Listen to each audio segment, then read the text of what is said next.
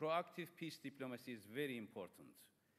Usually, the main mistake of the international community is we are just reacting to crisis. If there is a hot issue or a bloody tension, we all of us focus on that problem.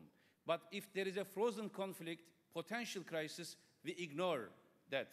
So therefore, this approach, preventive security, is important. But more important is visionary security. What I mean by visionary security?